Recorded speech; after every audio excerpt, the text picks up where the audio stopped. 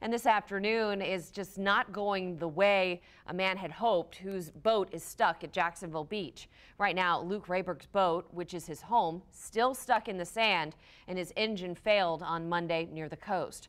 Rehberg has been staying with his boat, but he says in a few hours he left to go to a hotel. More than $800 worth of materials on his boat were stolen. He's created a GoFundMe and has been waiting for help from a tow, trying to coordinate it with the king tide. And the next king tide will be 7:40 tonight.